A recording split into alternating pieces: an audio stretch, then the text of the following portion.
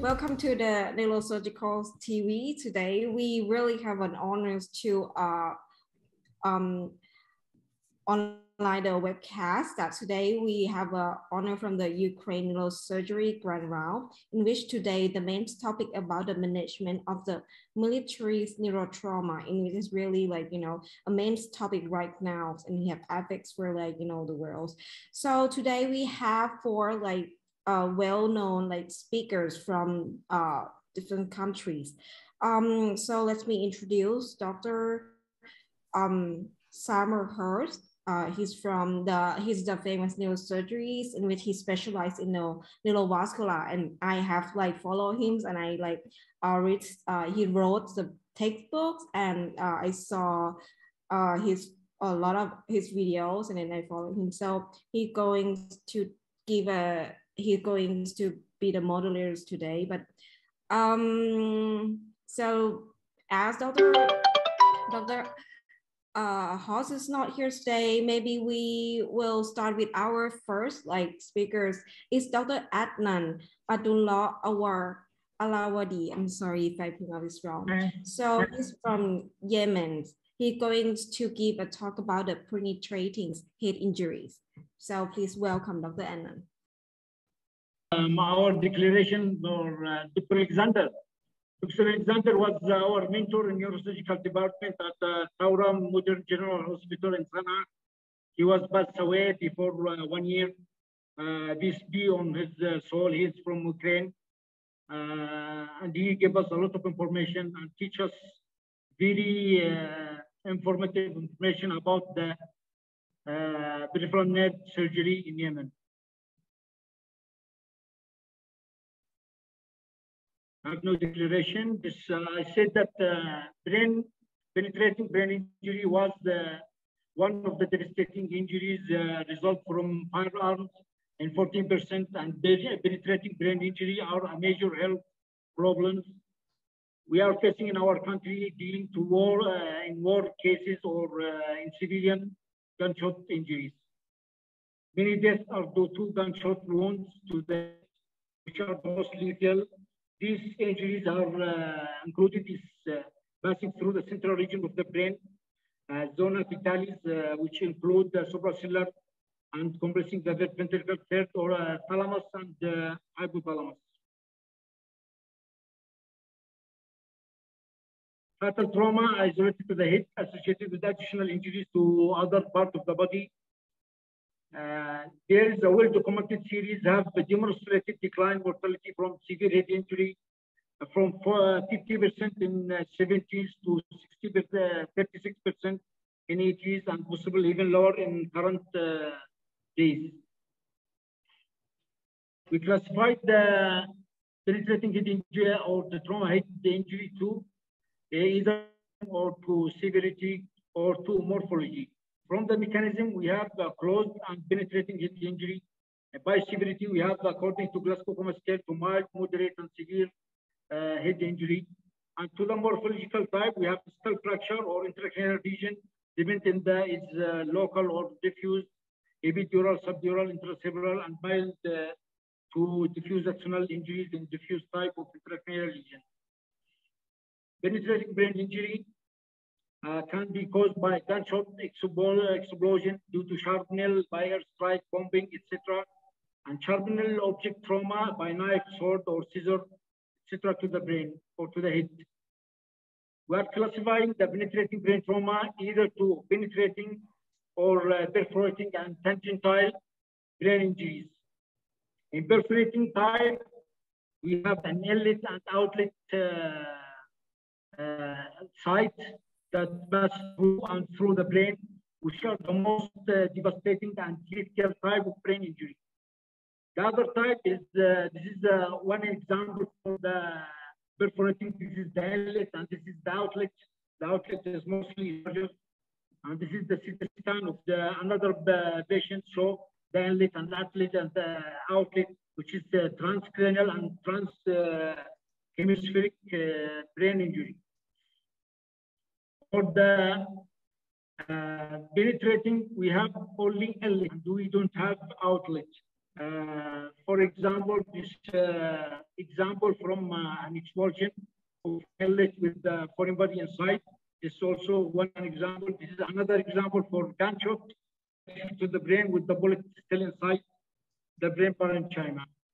This is also another kind of penetrating brain trauma by scissor stabbing to the head of one adult male. This is the CT scan of the same patient with the scissor stamp, show the metallic foreign body inside the brain parenchyma. I have another case for stabbing of the head by a sword or by a knife to the frontal head. And this is the CT scan of the same patient.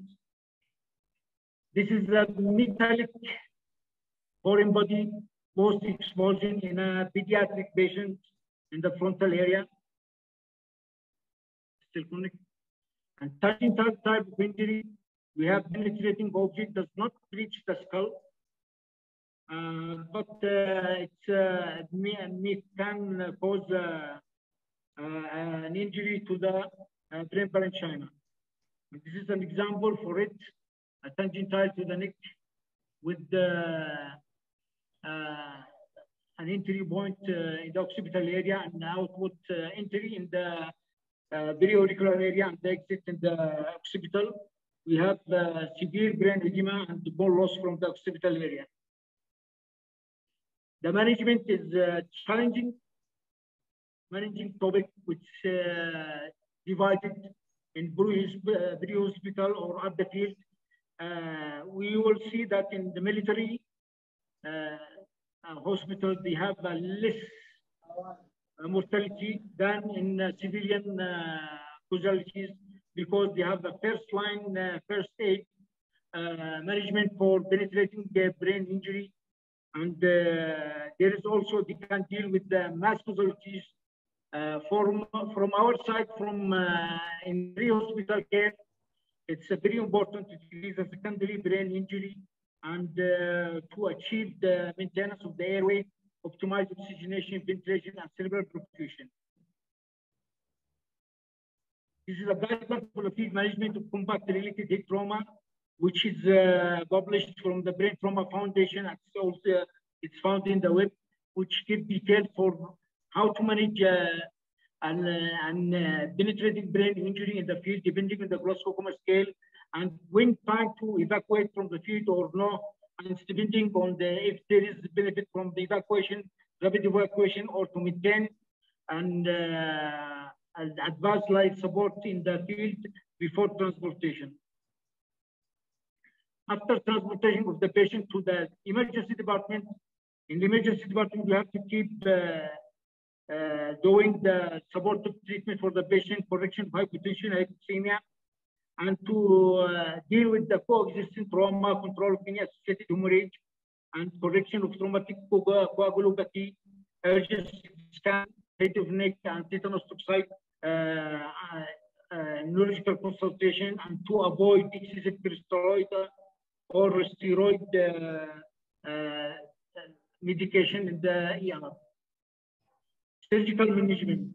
Surgical management was developed from recent years. In the 18, it was only developed for management by Harvey Cushing, Dr. Harvey Cushing, developed from approach to management of penetrating head injury and advocate complete removal of metallic and bone fragment as well as craniectomy and to create rising intracranial pressure. This philosophy was dealt with until 1918 during the Israeli-Lebanon conflict, where it shifted toward the conservative debridement maneuver. In most recent conflict in Afghanistan, Iraq war resulted in future reinforcement of surgical management which trended toward daily decompressive and conservative debridement. Sorry. In 1988, the International Brain Association and Brain Injury Association and the American Association of Neurosurgery have published guidelines for the management of penetrating brain injury, which was published in 2001, which is the attempt for a medical and surgical management of penetrating cerebral debridement, minimal debridement, decompression, and neuroplasty. This is an example for a simple debridement with decompression and debridement of the brain and neuroplasty. We have some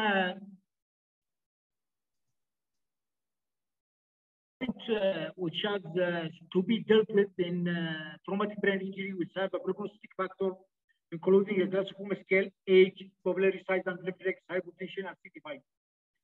These are all are published in the Trauma Health Trauma Foundation, Brain Trauma Foundation, and can be reviewed there. It's out of our topic to be discussed here. But in hurry, we can give that Glasgow scale have class 1 evidence that strong relation with decreased Glasgow scale with the Glasgow outcome scale is very important. And at the age, there is increase in the mortality rate or the Glasgow scale rate with increase in the age. And pupillary reflex, if there is absence and fixed dilated pupil with absent bilateral pupillary reflex, is associated with bad outcome. And hypertension also, and CT finding, which included brain edema, traumatic subarachnoid hemorrhage, blood in the basal ganglia, in the basal system, or extensive subarachnoid hemorrhage, and Fisher guide for CT scan information about the subarachnoid hemorrhage. There is one important thing in mass casualties incidents, how to deal with the mass injury incidents in war conflict in civilian patient or terrorist attack in the civilian patient. You have a algorithm for management of this patient, depending the ability of the resources, neurosurgical facilities, and the condition of the patient. If the condition of the patient is less than 8 Glasgow scale and have no brain stem reflex or absent corneal reflex, to be kept just for observation until if there is improvement or there is indication for surgical intervention like midline shift or the Glasgow scale increase up to 8, they can be taken for neurosurgical intervention. Our study was dealt, we have done in our institute at Thawra Modern General Hospital at 2017 for 3 months and observation for 6 to 1 year, 6 months, 1 year for patient post penetrating brain injury. We are have an objective or characteristic and pattern of patient with penetrating brain injury. The study relation between admission, Glasgow scale, and modalities of management and outcome.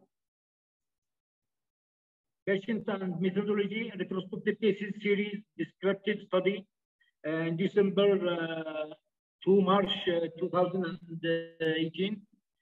We have 51 cases.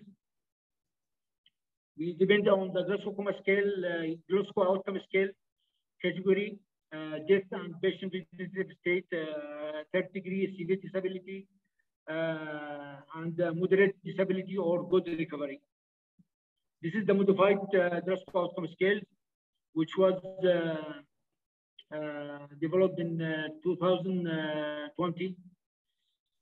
Our results, we have 51 cases.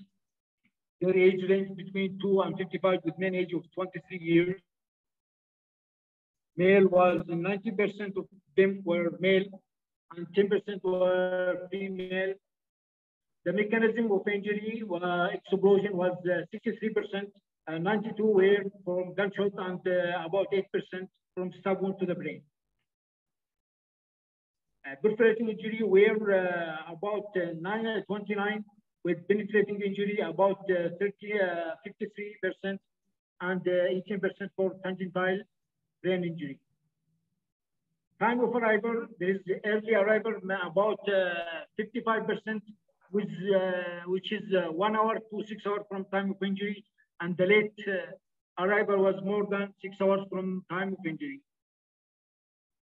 The Glasgow Coma scale, most of them were having good Glasgow Coma scale at 55%, with Glasgow Coma scale 13 to 15, and 35% were having low Glasgow Coma scale. The pupillary reflex, most are have different presentation from normal to constricted, dilated, non-reactive, or dilated reactive pupil. There is some patients with have the unilateral dilated pupil, and the other side was normal. Associated injuries, ophthalmic extremities, and the chest maxillofacial. Site of injury, the frontal area was the most common, followed by parietal and temporal area. CT scan finding, besides skull and dural injury, there is intracerebral hemorrhage, foreign body edema, brain laceration, and subarachnoid hemorrhage, pneumocephalus contusion, and so on. The foreign body type was mostly equal between metal and it was represented by 35% and bone by 17%, bone and metal, sorry, and bone only on 14%. This is the distribution of foreign body. It was distributed either all the three layers from the skin up to the deep tissue, or only in the deep tissue or superficial in the brain. 88% of our cases were dealt surgically, and only 12% were dealt in a conservative manner. The conservative manner also includes any cases what was dealt with skin closure under local anesthesia. If we use a general anesthesia, we describe it as under operative treatment management. The complication were CEC was the CEC plaque, followed by convulsion and deep infection, superficial infection, and hydrocephalus. There is another complication for as rebleeding and re-expanding hematoma was in that series of the others. Most affected group were 21 to 30 years and 11 to 20 years, with expulsion is the most common, followed by the gunshot and the stab wound. In the gunshot, 11 years to 20 years was the most common affected age, and the expulsion as the most affected age group was 21 to 30 years. This is the distribution between gender. In the female gender, we only find that they have gunshot wound only in female, which are aged from 11 to 20 years. And also in female, we have only expulsion affected female patient under 10 years old, 50%, and the other 50% in 20 to 30 years.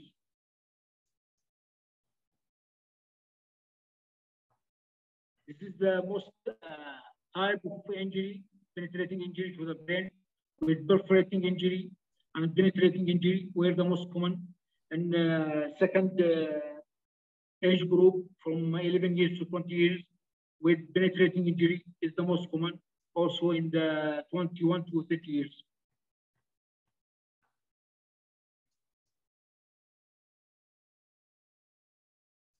Here we can show that Glasgow scale was in the most common age types from 11 to 20 and 21 to 30, with the most of 10 cases for each group.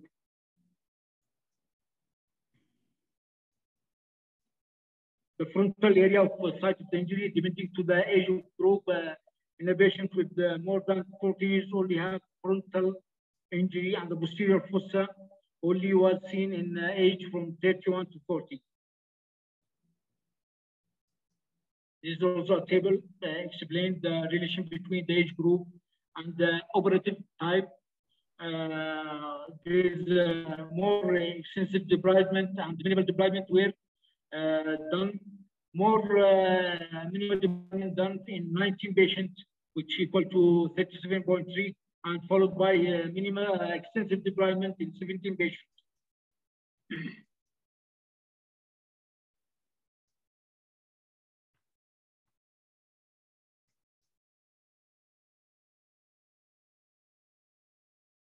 This is a CT finding which correlated with the CT scan file, which correlated to midline shift and the Glasgow scale, which showed that the subdural hematoma and subarachnoid midline shift and numerical significant statistic relation to CT scan finding.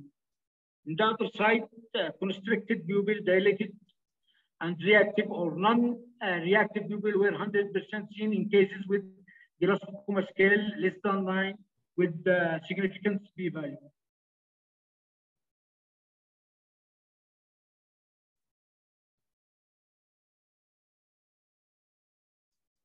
The overall outcome scale were good recovery in 43% and 29% disability, 14% in severe disability, 4% in vegetative state, and 10% with mortality.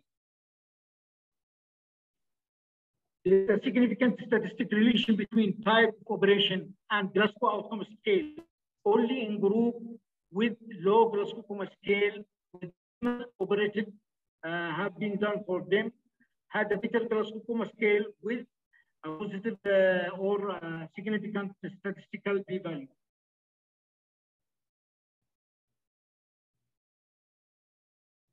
This is the relation of the CT scan finding, the Glasgow outcome scale, where dural injury and subdural hemorrhage and edema midline shift have a significant relation to the Glasgow outcome scale. And relation to CT scan finding to mortality, there is interventricular subdural hemorrhage and venous cells have a positive or statistical significant value for CT finding related to mortality.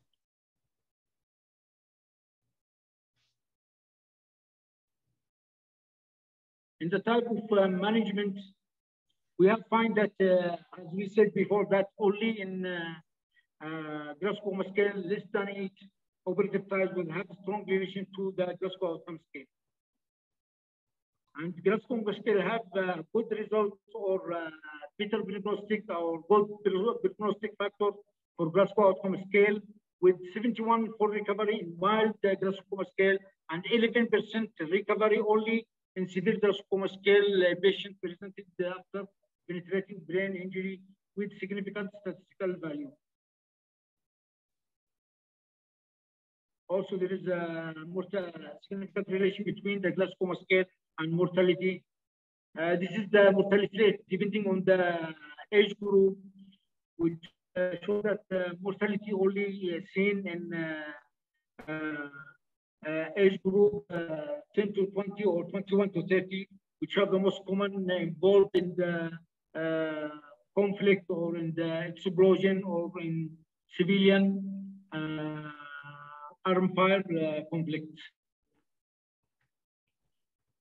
This is the relation of pupil size to the Glasgow outcome scale that we described before, that if the pupil is dilated, non-reactive, and absent light reflex, have a strong relation to the Glasgow scale with a significant p-value. Perforating injury had the worst outcome with only about 7% had a poor recovery compared to 48% poor recovery in penetrating injury with a significant p-value. 60% of mortality were caused by penetrating injury and 40% by perforating injury without significant statistical results. There was no relation between the pupillary size reflex to mortality or management type, or there is no relation between the management type and mortality, no relation between time of arrival to Glasgow outcome scale or mortality, no relation between the mechanism of injury to Glasgow outcome scale or mortality, and 60% of mortality was post-extensive operation. 60% with grass scale below is 8, 20% of each minimal and skin closure under local anesthesia, 100% were with grass scale below 8. No relation between associated injury and mortality with Glasgow scale or Glasgow scale with the non-significant p-value. This is summary for our study. I know it's a long topic, but I will give you my summary. It's a 51 case, 90% were female, male. Their age range between 2 and 55, with the main age 23. 63 explosion, 29% gunshot, and 8% stab wound. 39 were aged between 20 and 30 years, followed by age group between 10 and 20 years with 35%. Expulsion was the mechanism of injury in patients less than 10 years. And 53% penetrating, 29% perforating, and 18 tangent type of injury.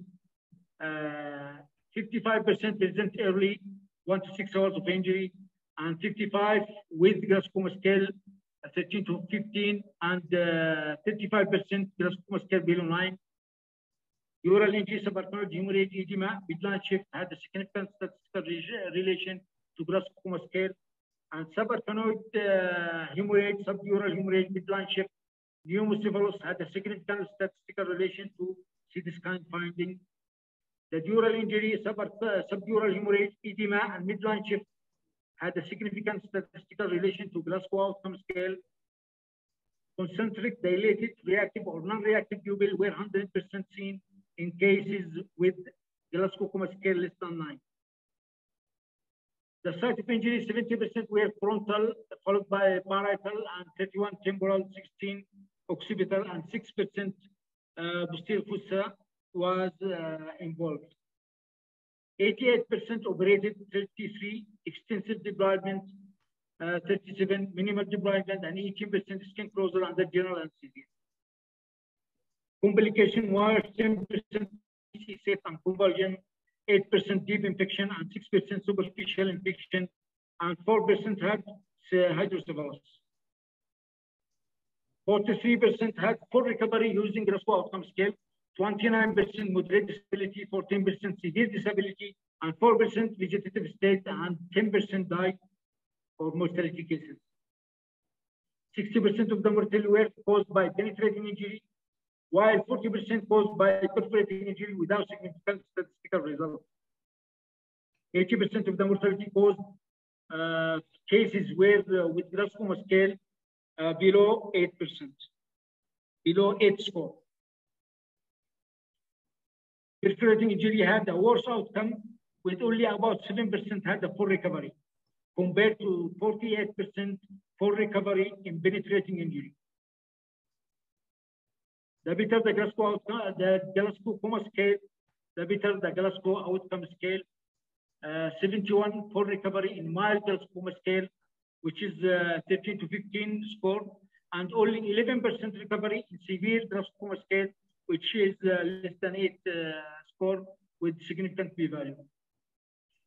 Significant statistical relation between type of operation and Glasgow scale only in group with low Glasgow scale. With a minimal operator, with a minimal debridement operation had a better Glasgow outcome scale. Our discussion, we have a similar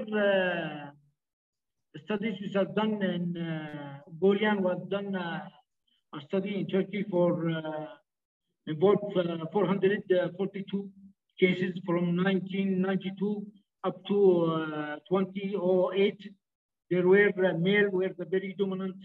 Their age group was the main age group. Main age was 23 years, and their age range between 40 and 84. Time of arrival within 2 hours. All patients were treated operatively, and sharpening was the majority. The common site was in the frontal, followed by temporal. In our site was frontal, then parietal, then temporal. The mortality was higher in both stereo fossa and the brainstem stem comparison to frontal area. It has a mortality rate of about 20%. In our case, it was 10%. The other study is Alison. It has 28 main age. He studied 136 cases. The mechanism of injury was gunshot in 31 and blast in the 69. The mortality rate was about 7%. Other study,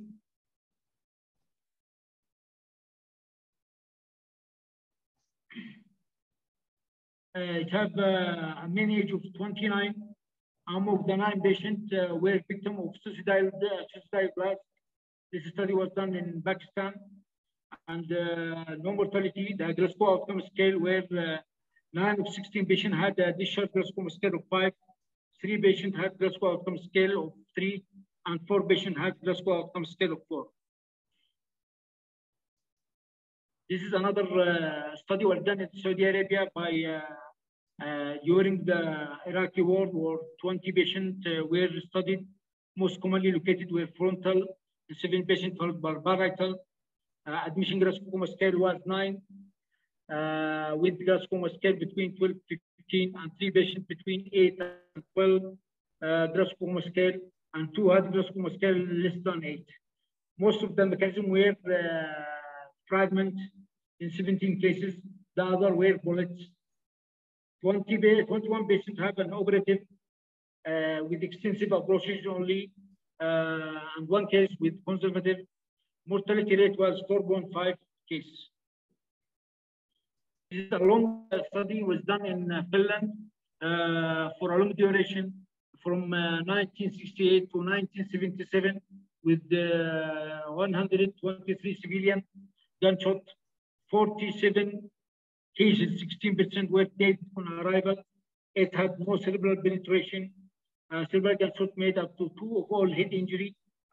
The causes of wound were accidental, assault, and suicidal was the most common in 87. Only 1 of 20 cases were older than 60 did not die. That means that all cases were above 60 were expired except for 1 case. The overall mortality was neurosurgery treatment was very high, about 79%.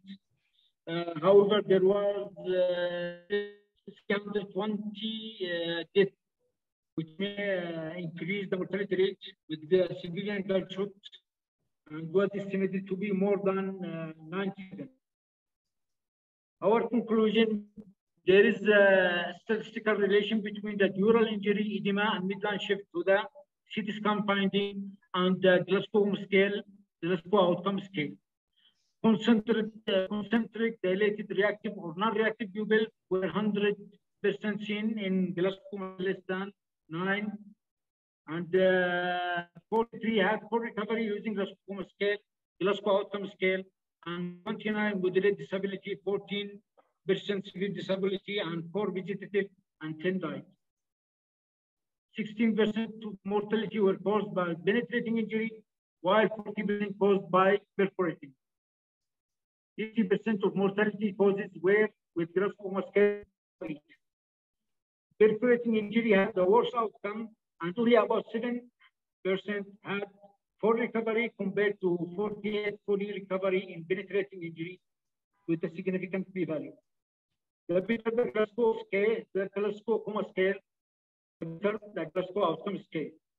With the 71 fully recovered in mild Glasgow scale and only 11% recovery in a severe Glasgow scale patient, significant statistical relation between type of operation and Glasgow outcome scale only in group with low Glasgow scale with minimal operative or minimal debridement had a better Glasgow outcome scale. Our recommendation protocol for penetrating brain injury should be a guideline for management of all penetrating brain injury and should be imposed in all primary health care and emergency department and field of combat. Penetrating brain injury need patients and meticulous planning. Indication for surgery must be clear, and if possible, conservative management should be over aggressive surgical removal of foreign so that fresh atherogenic deficit can be avoided. Surgical exploration, if needed, should be done by the expert only and must not be completely hazard. The type of surgical intervention should be taken carefully depending on the general condition of the patient, indication, pathology. On this scan, also, you don't forget the availability of the resources, neurosurgical and other.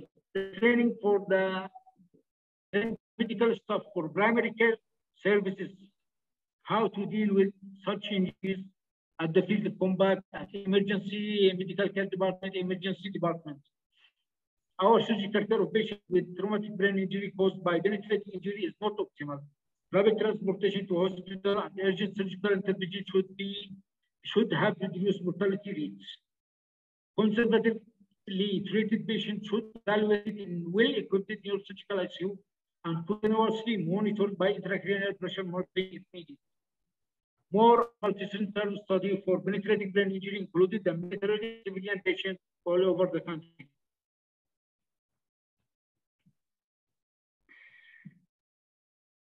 Thank you. Thank you very much, Dr. Anand, for the very amazing presentations and a lot of amazing case. So I believe that Dr. Summerhurst is here now.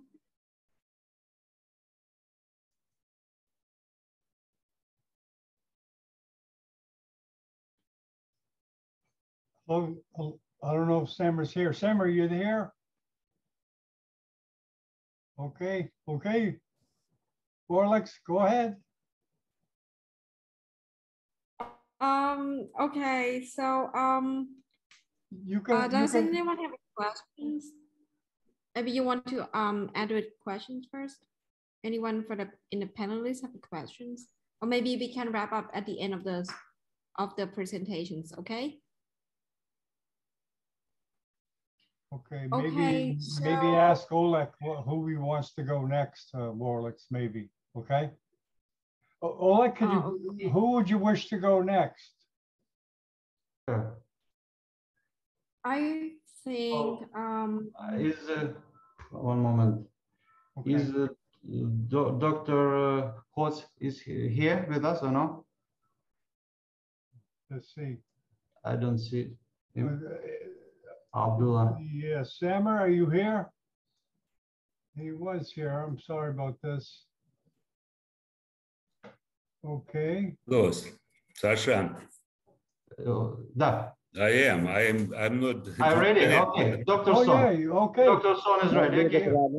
Yeah, So, please introduce yourself and away you go. Let me introduce Dr. Son, Professor Son. Professor Son is the chief of neurosurgery in Odessa University. Experienced neurosurgeon, good friend, vice president of Ukrainian Association. So he deals with the trauma, with military trauma as well, and he wants to present us his cases. Just the cases. So, Dr. Son, let you please start. Good afternoon, my colleagues, dear friends. Do you see my presentation? Yes, perfect. Yes. Okay. Okay. I'm not John Bennett. I'm Anatoly Son from Odessa. Now Odessa have this view because we have art. I present two cases of military neurotrauma. First case, Ukrainian soldier, 20 years old. He received a brain injury due to rocket shooting at the area of the Zmini Island one day before entering to university clinic. This CT for entering to clinic.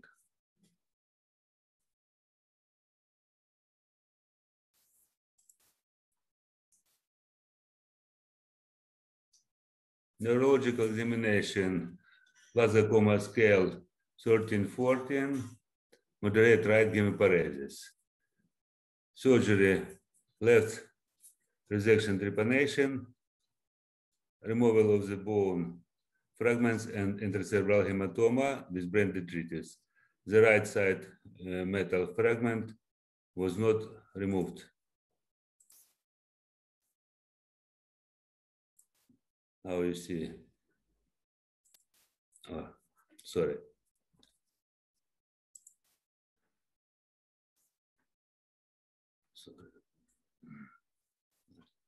Post-op condition without deterioration. Patient transferred to the rehabilitation center. Secondary cranioplasty is planned. It's after surgery. First day after surgery.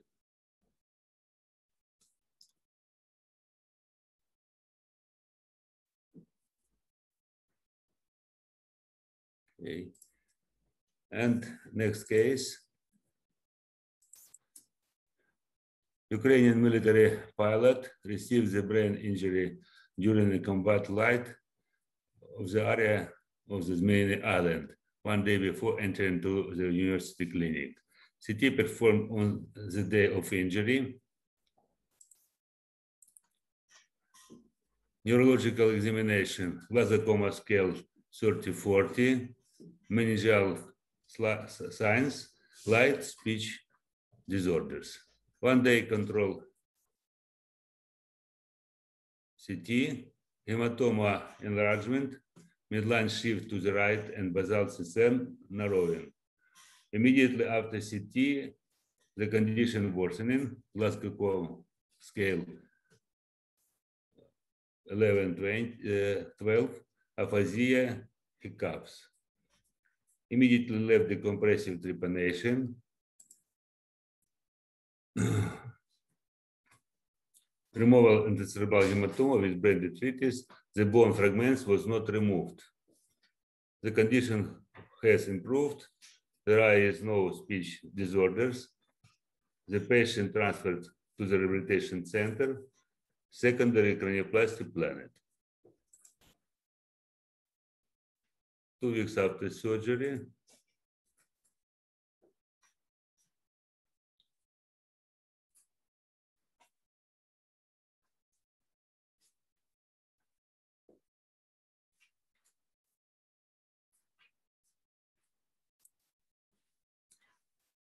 Questions, resection or decompressive?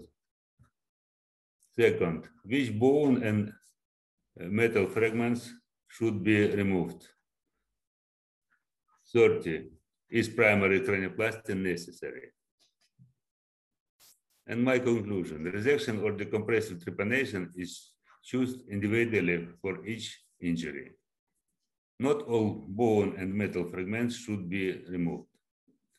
Primary or secondary cranioplasty is chosen individually for each injury. Absolutely necessary equipment, CT, operation microscope, trepanation system, aspiration, bipolar. Thank you. Glory to Ukraine.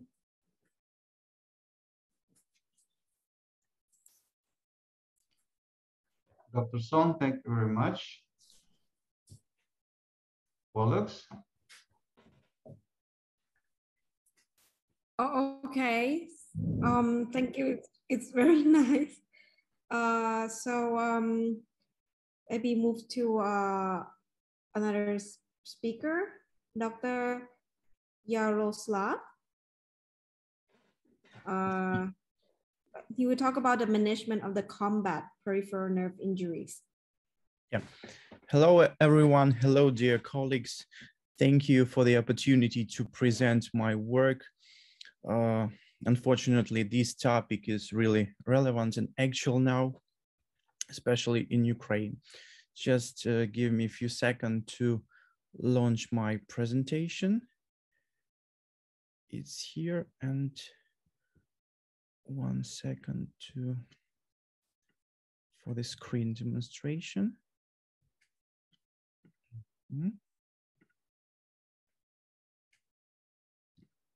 Yeah, just 1 second.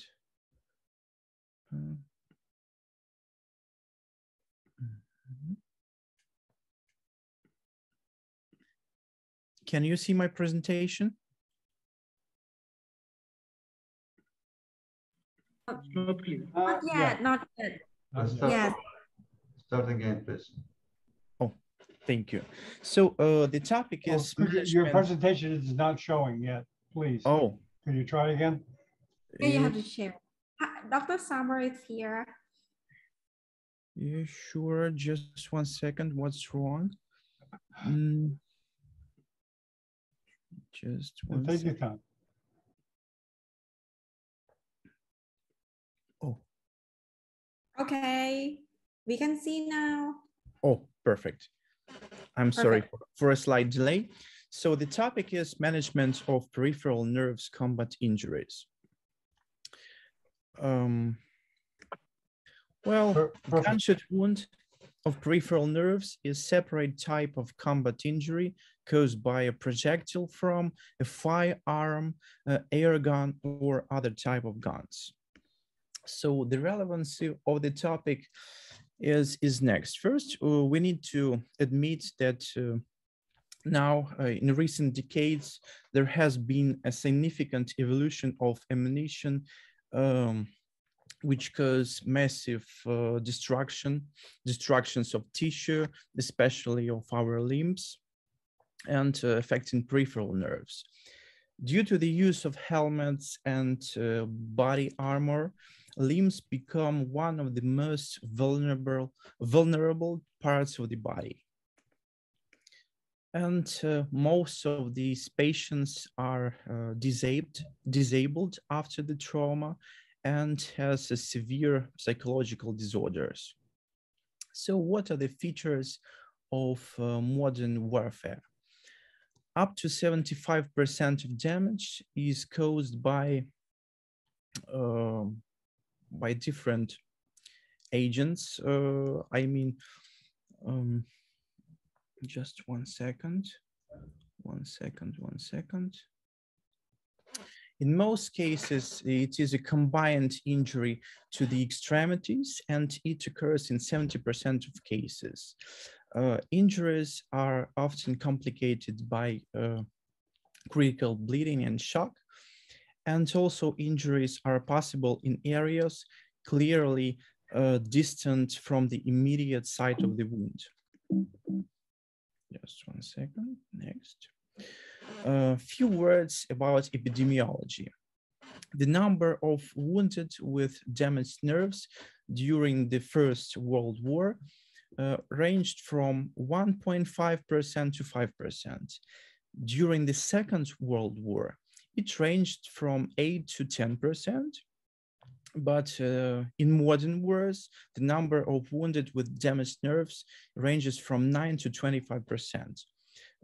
Also, there is approximately the same ratio of lesions of the upper and lower extremities, and more than half of victims remain disabled, and up to 80% are unfit for further military service.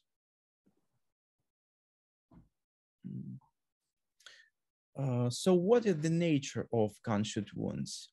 One factor injuries, it is violations of tissue integrity from direct action of the projectile, and multifactorial injuries. It's rising from the direct action of shells, blast waves, explosive gases, secondary shells, and of course, thermal explosion from high temperature. It is determined that the peculiarity of gunshot nerve injuries is the unevenness of the lesion in different areas at different levels in different anatomical areas.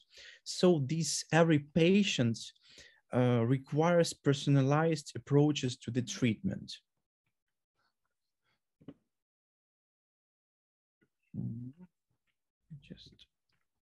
Next one. So what are the features of explosive lesions? A distinctive feature of most explosive injuries in the combination of complete or incomplete separation of one or more limb segments, the presence of large tissue defects with local burns, open and closed bone fractures, general contusion and injuries, and of course, both ammunition fragments and secondary wounding shells.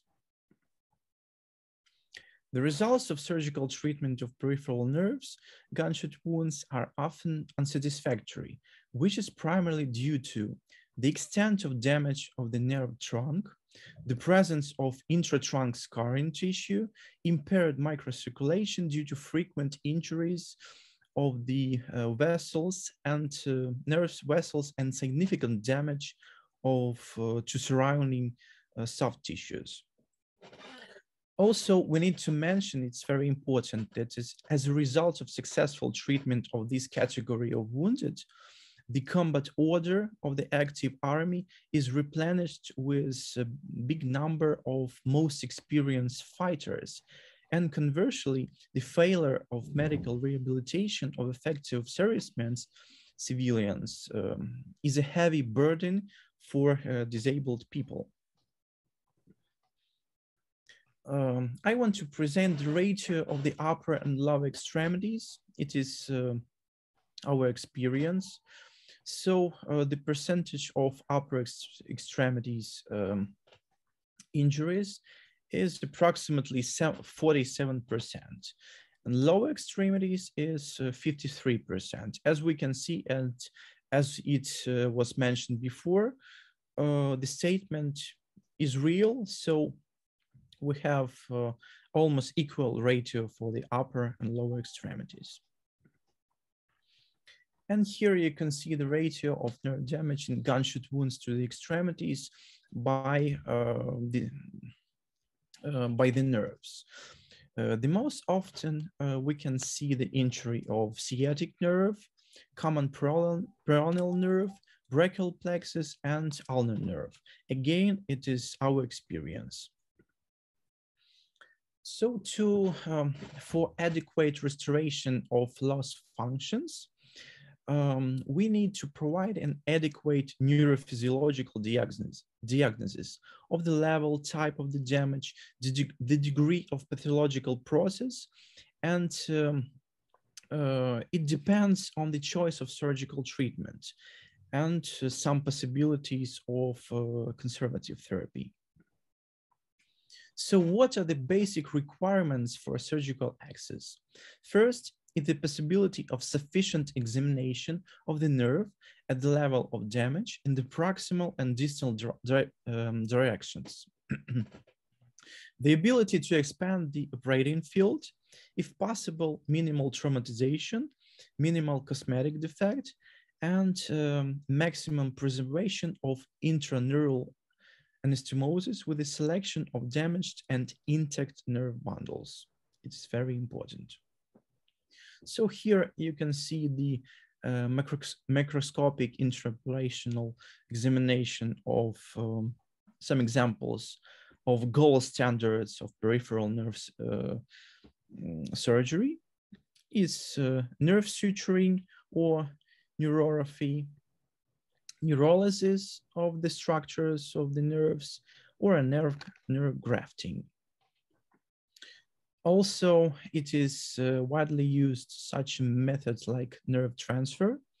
We'll talk about this later. And I think it's quite important to name all the conditions of performing surgery for traumatic injuries of peripheral nerves.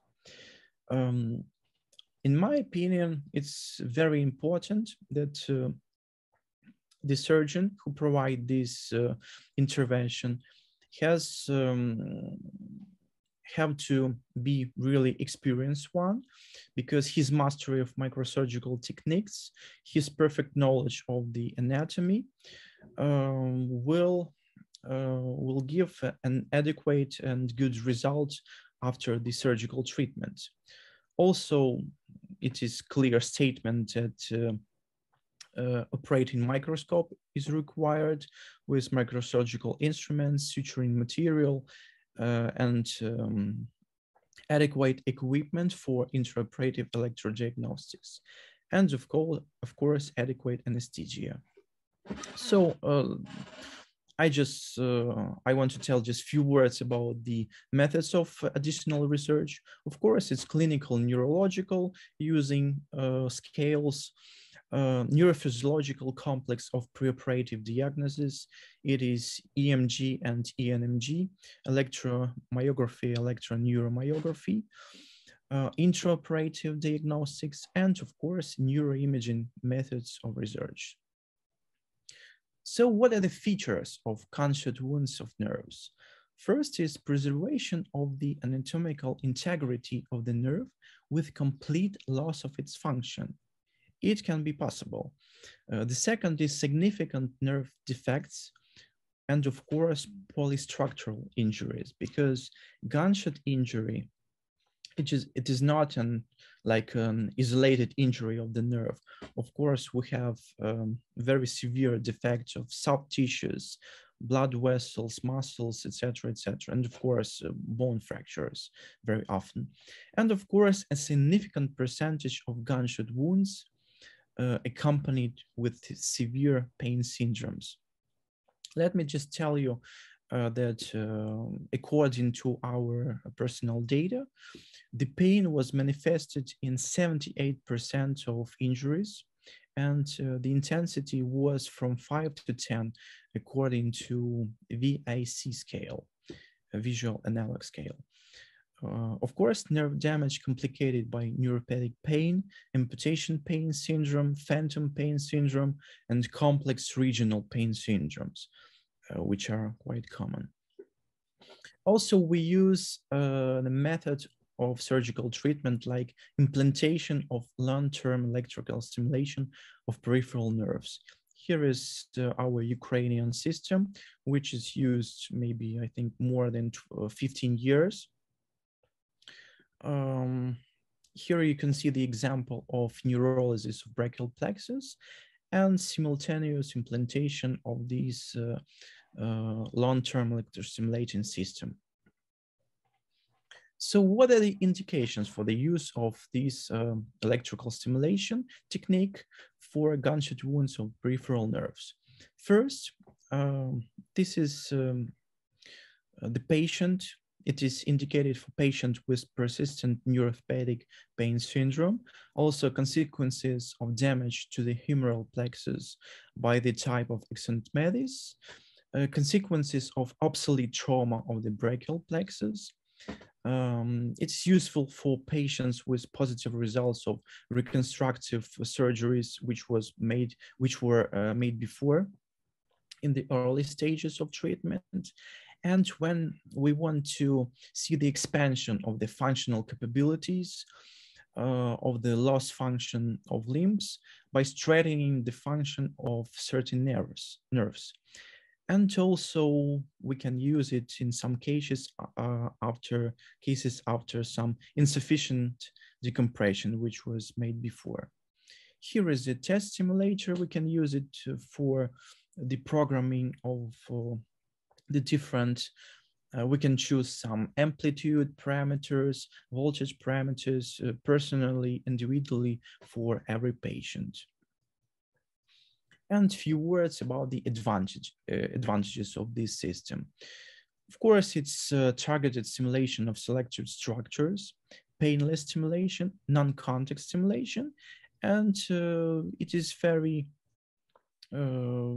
convenient for patients because they can stimulate themselves at home without any need to attend some hospitals and some departments to stay there in hospital for the stimulation. So let me show you the results of surgeries for gunshot wounds to the nerves. Just I'll tell you a few words that unfortunately bad results and moderate results was achieved in ulnar nerve, a gunshot wound, and a common peroneal nerve. The total number of patients was 138. And on this table, you can see the results of neurolysis combined with long-term electrostimulation. I want to mention that all the patients who underwent the method of long-term electrical stimulation achieved better results of restoring the movement function and the function of sensitivities of sensation. And let me show you the most significant results of our some cases after nerve grafting. Here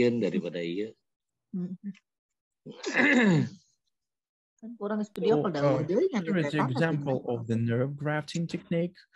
It was a gunshot injury to radial nerve, medial nerve, and ulnar nerve. This is just like a protocol of the surgery.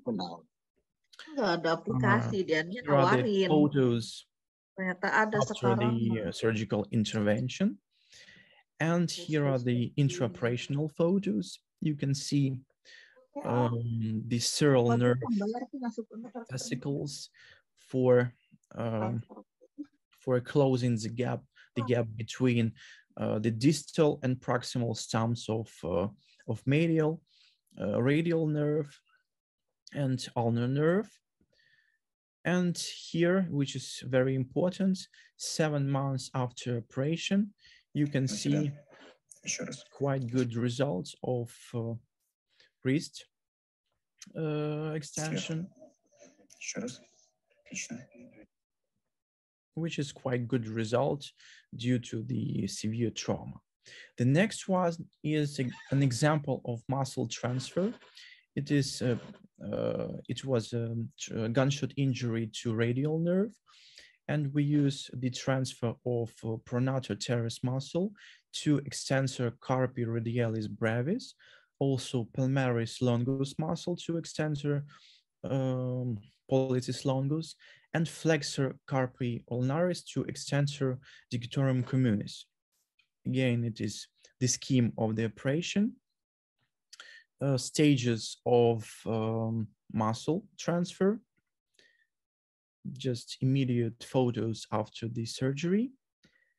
And I want to mention that the great advantage of muscle transfers that we can see the result on the early stages, on the early terms after the surgery. So as you can see, very nice results after 1.5 months after provided surgery.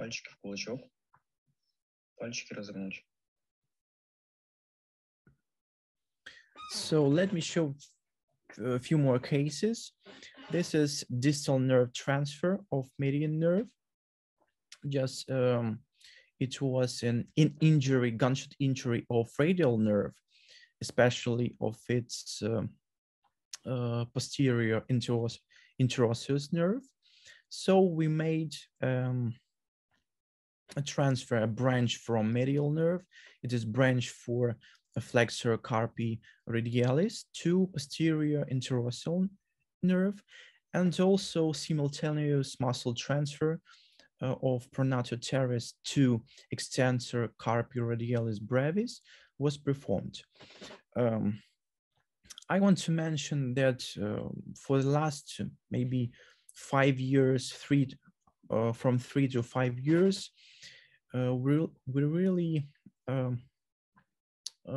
enjoy this method, because when we have an injury on the proximal side of the limb, especially gunshot injury, traction type injury, the standard methods like gold standards, like just nerve grafting or nerve transfer on the proximal side can be not effective. So as for the distal nerve transfers, here you can see the intraoperational photos.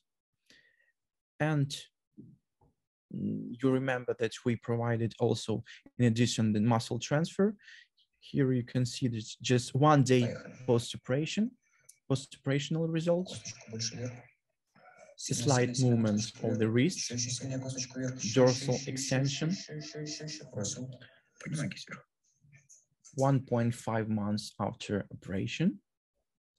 So here is 6 months after operation. You can see the extended range of movements. And 1.5 years after the surgery. Very nice function restoration. All the range of movements of the wrist is present. Another example of distal nerve transfer, it was a gunshot injury to ulnar nerve, especially the deep branch of ulnar nerve, and we provided the anterior interosseous nerve transfer for the deep branch of ulnar nerve. So here you can see the intraoperational photos, macro. Also one more example of distal nerve transfer. It was an injury of radial nerve, gunshot injury, and we made radial nerve branch of extensor carpi radialis brevis for the anterior interosseous nerve. So I'm sorry, it was an injury of median nerve. Here you can see the intraoperational photos and the results. The result is after 6 months post-operational.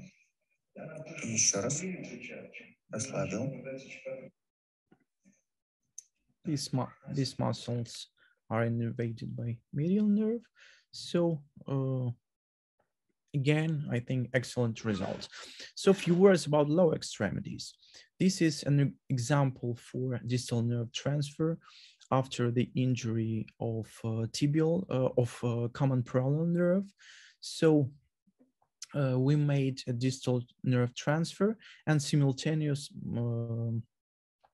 transfer of muscle of musculus tibialis posterior.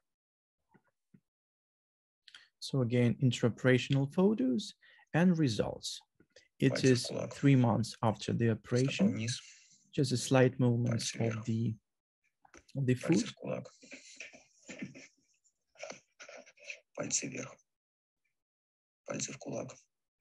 I want to mention that it was a total loss of movements before the surgery. It is 6 months after the surgery and 9 months after the surgery.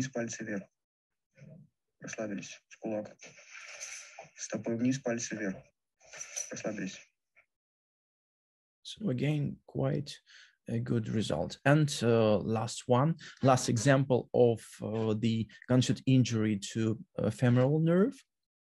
We provided a nerve transfer of obturatorius nervus and simultaneous muscle transfer of semitendinosus muscle to quadriceps. So here are the intraoperational photos, and we are still waiting for the results because this surgery was performed just 1 week ago, and just stages and photos after the surgery. So what are the conclusions? Surgical interventions for gunshot wounds to peripheral nerves can be delayed, and they have to be carried out only in specialized institutions. The results of surgical treatment of gunshot wounds of the peripheral nerve system are generally worse than in comparison to other types of injuries. Nerve damage as a result of gunshot wounds in 78% of cases are accompanied by severe pain syndromes. Long-term electrical stimulation of damaged nerves is an effective method of providing adequate regeneration in injuries such as axonotmesis. Again, long-term epidural electrical stimulation is an effective method of controlling pain, especially in patients with complex regional pain syndromes and phantom pain syndromes, and also the use of this method of long-term electrical stimulation of nerves and plexuses provides a significant improvement of the quality of life of such patients. And the last one, the use of distal nerve transfer techniques is promising and effective methods of treatment of proximal gunshot wounds of the extremities. I'm very grateful for your attention. Thank you.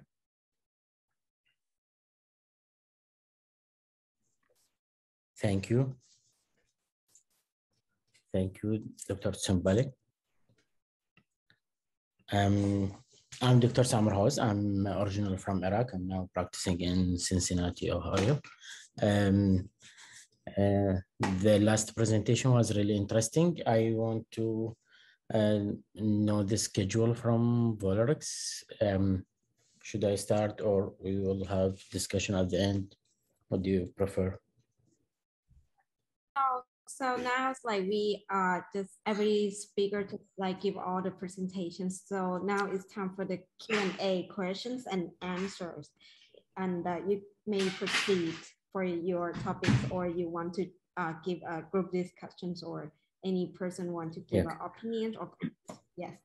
Okay, so I will give the presentation in a short time. I think it will take 7 minutes. Then we can have a discussion. I have some comments, and I want to ask Dr. Adnan, Dr. Son, and Yaroslav about their presentation too. If it's okay, I will share this slide.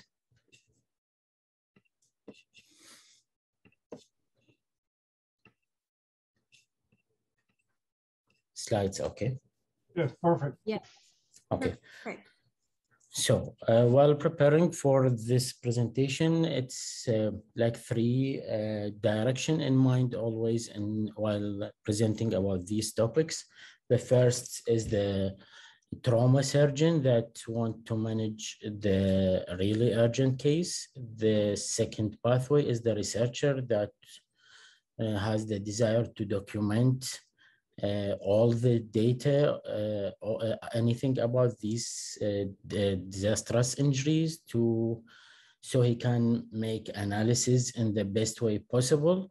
And the third one is the supporter for peace in general. I'm from Iraq, so I have a really tough experience with the trauma in general. And I think I'm from Baghdad initially. Baghdad is the hottest spot around the world regarding injuries, civilian injury, military. For military and civilian, I think it's quite mixed according to where the battle is.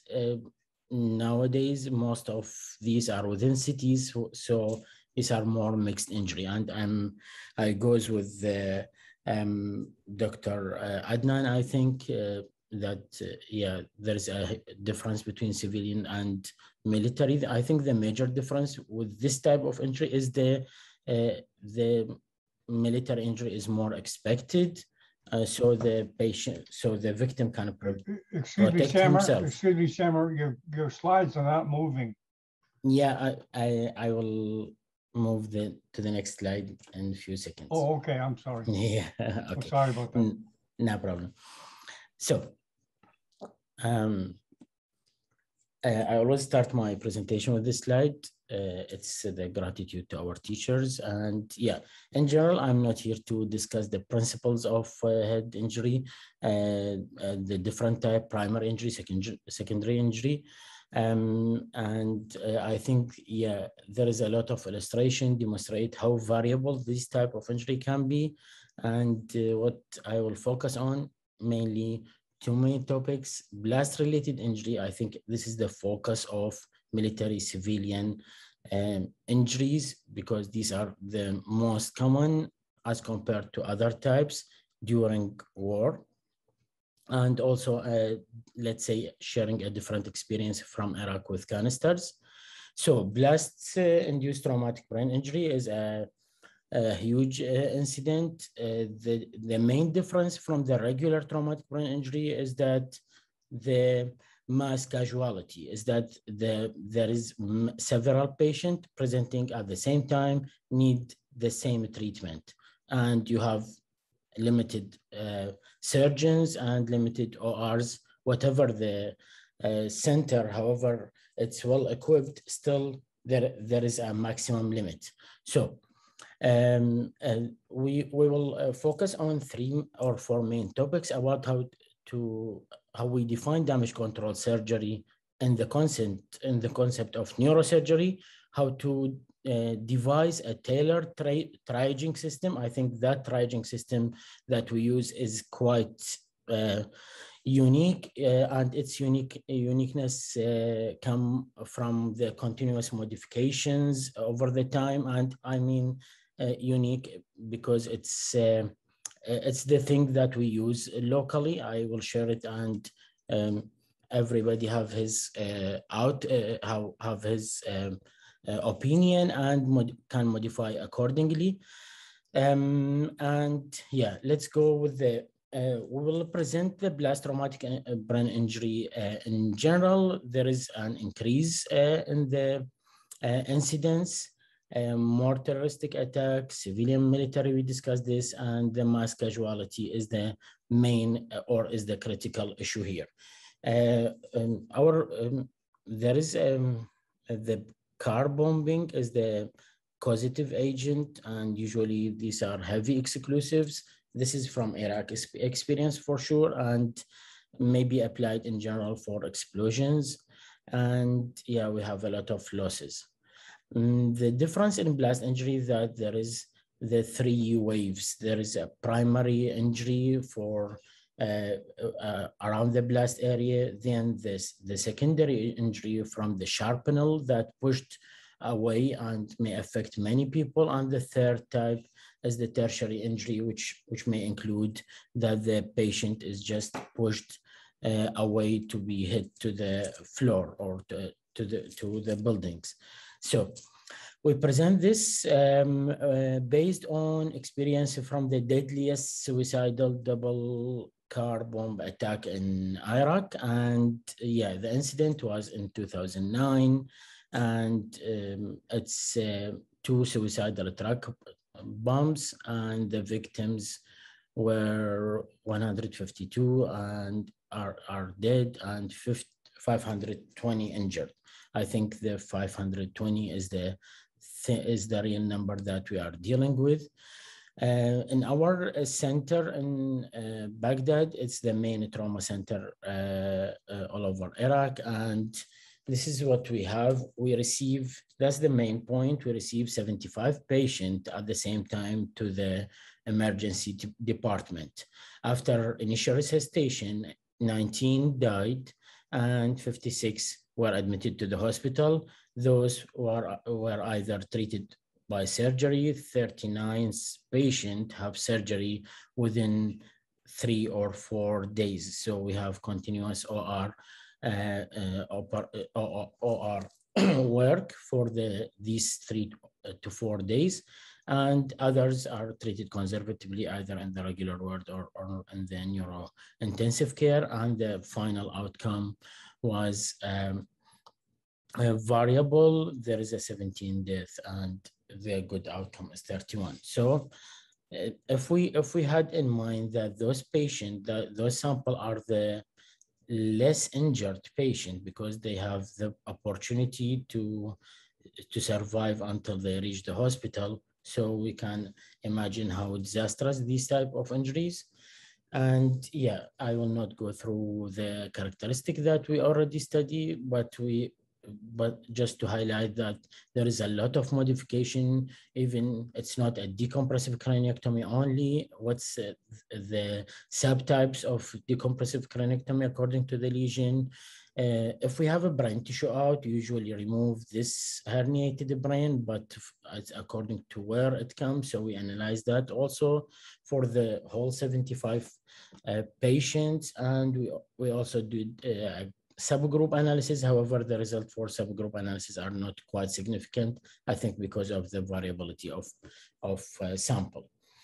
So this one of the main concept that I want to focus on is that we already know that there is a damage control surgery in the management of trauma, but as it's applied to neurosurgery, we think that it will consider 6 or 5 or 7 main steps according to the patient, and should be individualized in general.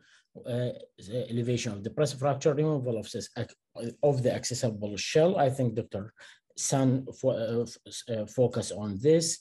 Hematoma evacuation, cleaning and debridement, then hemostasis. If it's a dural repair possible or not, through primary repair, or sometimes we leave it for a second or for a later surgery. And yeah, that's the discussion. The triaging system, I think that's the unique one that we have like a team with different tasks. It's different from the regular team. This team just started once we know that there is a blast injury and we will receive a mass casualty or receive many patients, at least 10 patients. So we make this. So in the emergency department, we will have 2 neurosurgeons and 4 residents receiving the patient, doing the ABCDs, the initial resuscitation, because this is very critical. Next step to the CT scan.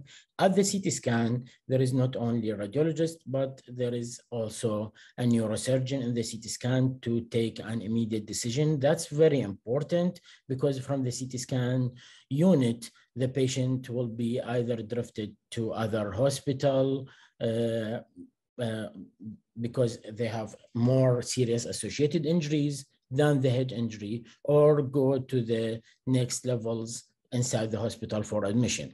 And the ICU, also that's different. It's not for anesthetist only or a neurointensivist. We have a neurosurgeon should be in the ICU and 2 residents. The idea is to continuous triaging and deciding what's the post-resuscitation GCS, and then decide what's the patient that should stay in the OR. Sometimes the CT scan indication of surgery. However, the GCS after resuscitation not improved, still GCS 3, so this surgery will be canceled.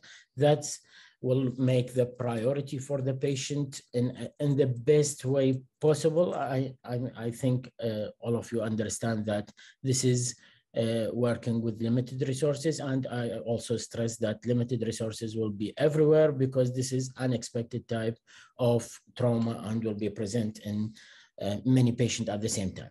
In the OR, we have 3 OR running together, each OR with a neurosurgeon resident.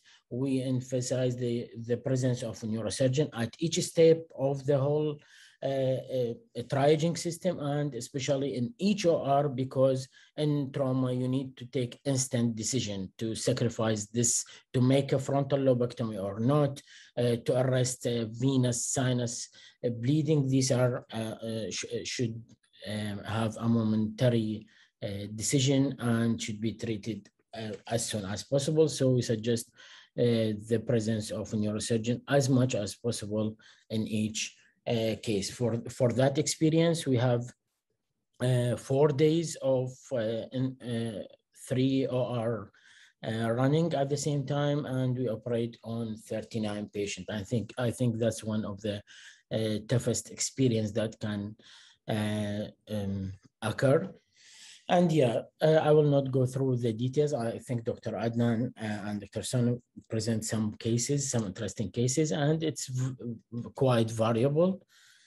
And that's about the blast injury. That's what I want to discuss. Just to give you an idea, I want to share this different type. Usually it's not a high velocity because it's a tear gas canister. This should used for the against demonstrations. So it's also civilian, but in Iraq, before a few years, we have anti-demonstration tear gas injuries, and we have 41 patients injured with head injury due to tear gas canister. It's a rare experience. I think it's the first reported around the world.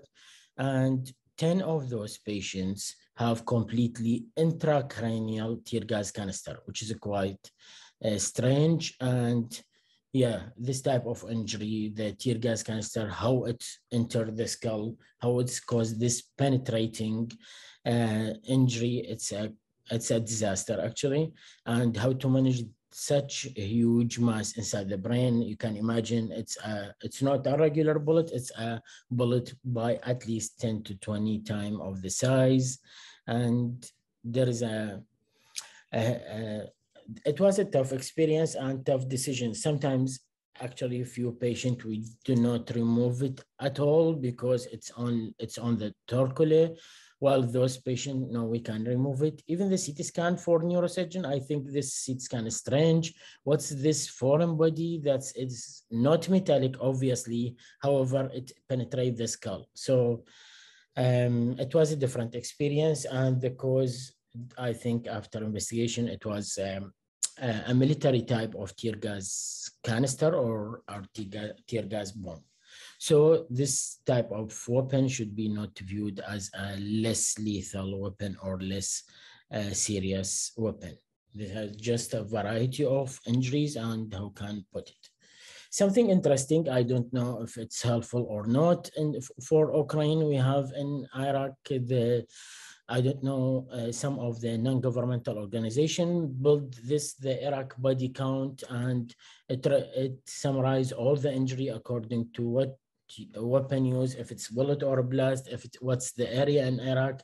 And this can be very important for future research and analysis for the injuries.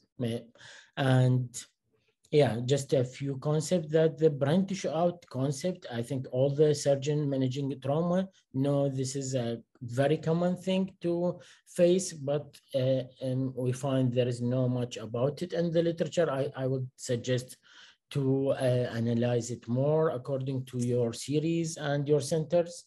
And yeah, the research thing, that's what I want to, I already put in the beginning of presentation that, yeah, sometimes you want to be the researcher that you want to analyze every type of injury to make impact for the future. And sometimes you need to be the surgeon that's managing those patients in the emergency setting. Our duty in life to support each other and make the next generation even better. I hope this will be helpful for some people. However, it's very simple concepts, and thank you.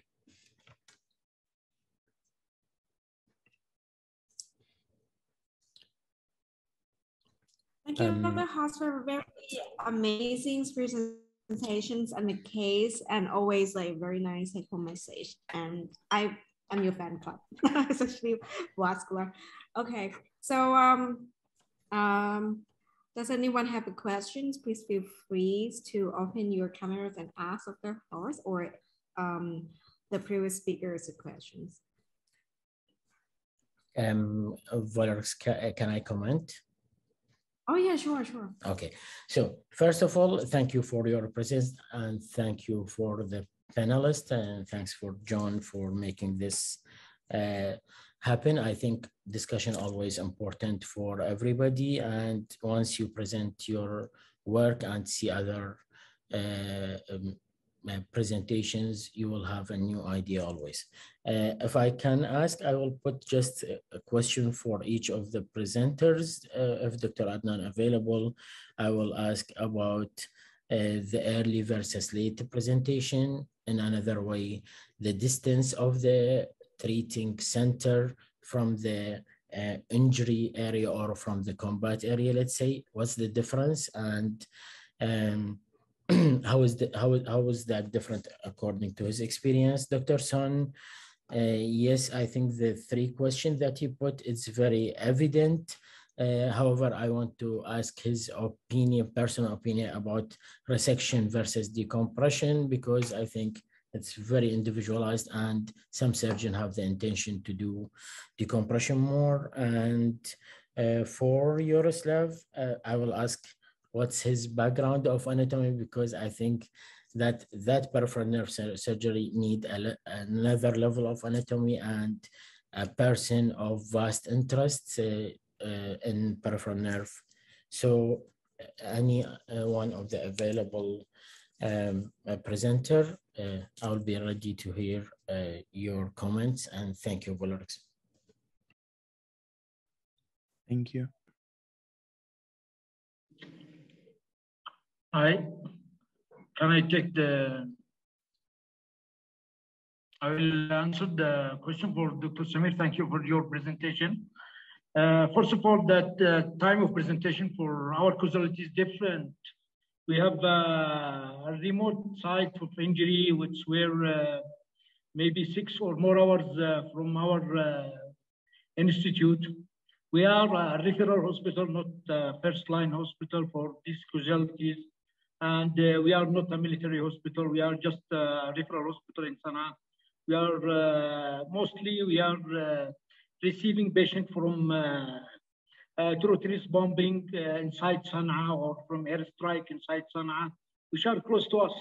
That's most patients arrive to us in an early way, in hour or 2 hours, or referring from nearby hospital. So there is no difference between late presentation and early presentation in our study. But there is a similar military studies was done in Iraq, which said the first line medical health services will have impacted in the outcome of patient. First time for resuscitation and do ABC for resuscitation of the patient will improve the outcome of patient survival rate. And believe me that the severe cases maybe will not reach our institute or the first line primary health. They will expire in the site of injury.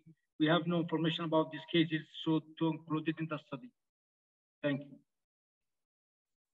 Thank you.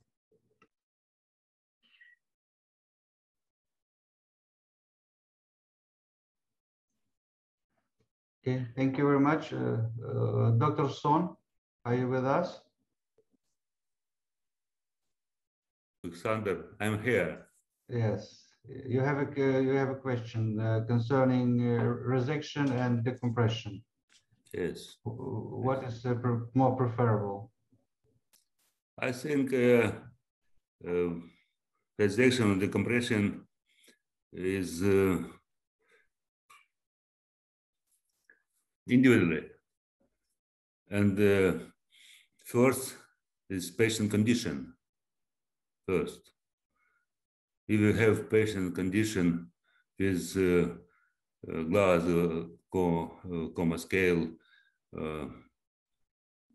11, 10, and down, I think only decompressive, not plastic, primary plastic, because this patient have good chance for morbidity and mortality. And plastic, we in these cases, in these cases, we planned secondary.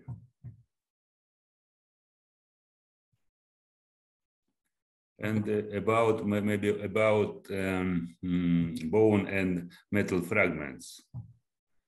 If you see first patient, we don't remove metal fragment because this metal fragment was in another site, and surgical trauma maybe more than our surgery.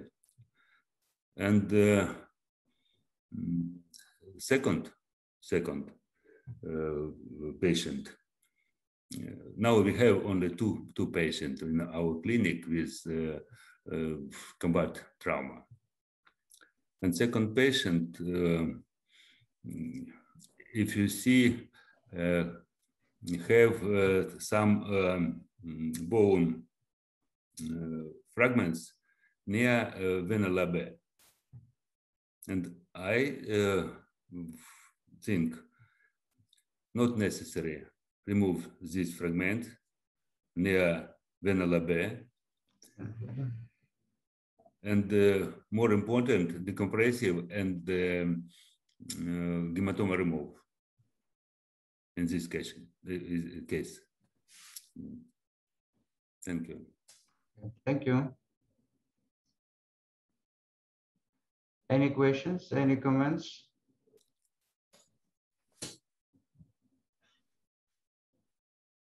So. I have a question. Yeah, so, go do on. you have, what is the preoperative antibiotics that you usually give to the patients before you operate? And the questions?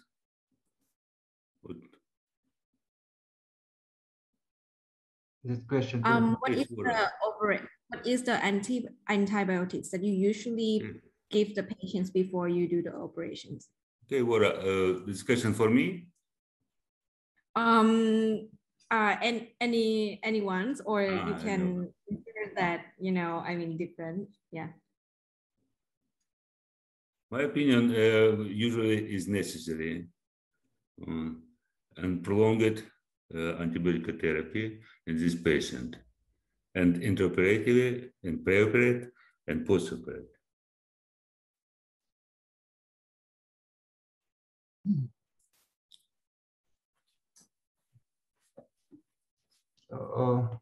Okay, Dr. Hotz, are you satisfied? Yeah, for sure. It depends on the case. As Dr. Son said, it's quite individualized, but still there is some surgical trends. It depends on the school, let's say. From our experience, I think it's more related to the velocity of injury.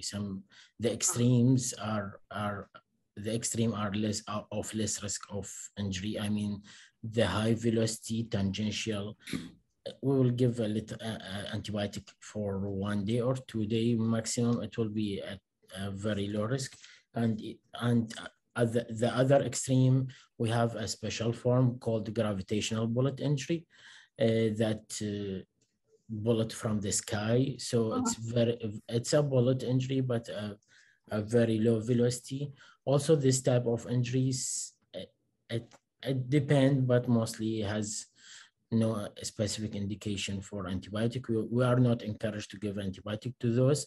Otherwise, let's say the common type of bullet in general, or especially the blast, I mean the shell injuries, are more, let's say, dirty injuries. So yeah, the antibiotic is quite considered. And as Dr. Son said, it depends on the case. It's your decision at the moment, more than a general guideline that I will give antibiotic now or not. I will start with IV antibiotic from before the surgery, even loaded. But yeah, in general, the shrapnel injury will require more than bullets. And however, I think the trauma cases, the reports suggested a late abscess incident in the old injuries. Yeah, but it depends. So only for a couple of days, and it depends on the velocities of the points, right? That's what I say by individualized, because sometimes if you have a CSF leak or a patient with high risk to be a CSF leak, that's inside the surgery, you know that the dura repair is not enough. Yeah, you will be encouraged to cover antibiotic. I will give the patient at least 2 weeks antibiotic. If I suspect that, yeah, it will be difficult for his dura to heal. I don't know the opinion of Dr. Son.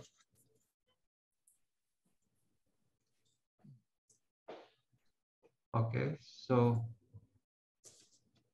Thank you very much. Thank you. Thank you. I have a small comment, please, about the use of antibiotic in our practice. For penetrating brain injury, we routinely use 3 antibiotics for anaerobic and aerobic and gram-positive, gram-negative. We cover these pathogens as the infection rate in our institute or in the country is high. And most of the expulsion injuries are dirty, as Dr. Samir said. They are not considered as clean. injuries. They are considered as a dirty or contaminated injuries. So we dealt with at least for 2 weeks of covering gram-positive, negative, and also anaerobic bacteria. Thanks. So it's individuals. Actually, there's a couple of questions, Rourke. Do you see them? Do you see the questions? Here, let me copy and paste them. About this epilepsy. Yes, we have in our institute or in our study, we have about 4% of post-trauma epilepsy, which is late. We are speaking about the late development of epilepsy post 6 months of injury. We have 4% rate of late epilepsy. Early epilepsy, we already put cover for give anti-epileptic from the time of admission till time of discharge. We will stop the anti-epileptic after 6 months of discharge if there is no convulsion. If there is another convulsion after 6 months or after stopping the anticonvulsion, we will prescribe an anti-epileptic for life.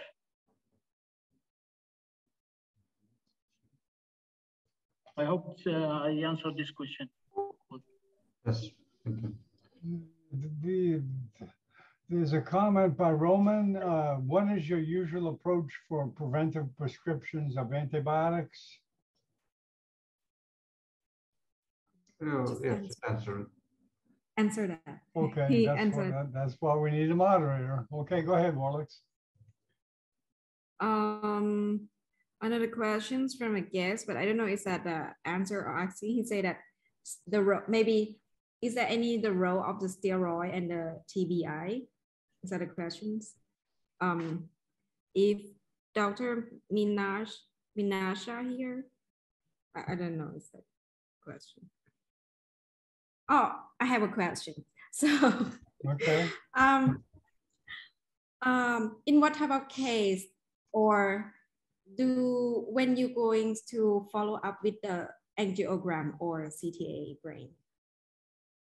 Yeah, maybe sometimes it's when in the first CT is really metal like scatterings, and I don't know, it's like, and sometimes the lesion is very big, but maybe we have to operate it before we can perform the angiogram or CTA. But I want to ask like how when will you going to follow up CT angiograms?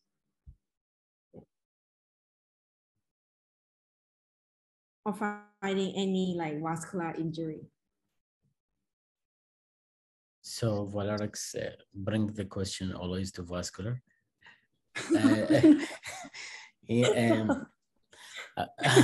I will give my opinion first and see that.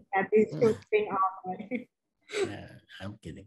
So I will give just a comment and we'll wait from the panelists their opinion.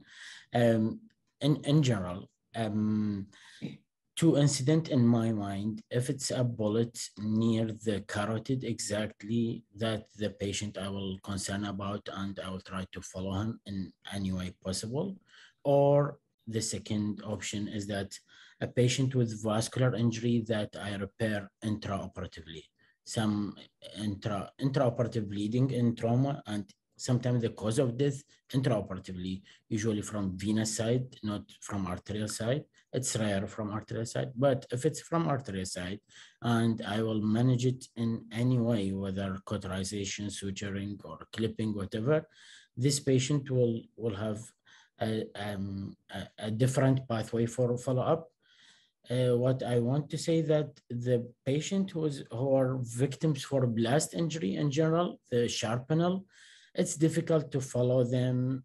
And there is a variety of injury. A lot of shells are still in the body. MRI not always possible. So yeah, unless they have a new presentation from the old injury, so we will not follow them. I see a lot of pseudoaneurysm research now. They are reporting the cases, but I think in our setting with the mass injuries and a lot of patients, it's difficult to follow them and to find if there is a possibility of pseudoaneurysm unless the patient is presented to you, and putting in mind that those patients, those victims, usually and most often are not from the region of the hospital, the region that the hospital drain. So they are from all over the country, and yeah, by this incident, they present to your hospital. So they are not living near from you, and their follow-up will be usually at a different institute. Yeah, I see your point. Yeah. Yeah. Have to listen to the people who have the experience. Yeah, I agree. Mm-hmm. Any other idea from other speakers? I have some comment for concerning the CT angiography. We usually perform it in patients with skull-base fracture in the area of condyle, because there is always a threat of dissection of vertebral artery. It's obligatory. What we do, it's a small comment in addition to everything what Samar told. So, thank you. So if they have a dissections, will you going to prescribe the anti-platelet or anti-coagulant after you do the surgery, or still the bleeding? Yeah, just next question. If we just find that, because yeah, it can happen, right? Good. So, okay, maybe let us finish. Yes, very good, Doc. I'd like to thank you for getting all this together. And I'd like to thank Morlix for moderating and to all the speakers. And we look forward to doing more webcasts with the Ukrainian neurosurgical community. So thank you. Thank you for the invitation also. Thank you. Thank you for your contribution to Ukrainian victory. Thank you very much. Thank you. Thank you, everybody. Glory Stick around. We're not going to finish. Thank you. Thank you.